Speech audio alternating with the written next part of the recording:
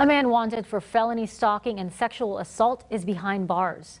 Hewitt police say with the help of TSTC police, Jacob Nelson was arrested and booked into the McLennan County Jail. TSTC found Nelson on campus and held him under Hewitt police until Hewitt police arrived. Hewitt police chief says the assault was reported back in November of last year when the victim called police to report that a man entered her apartment through a window.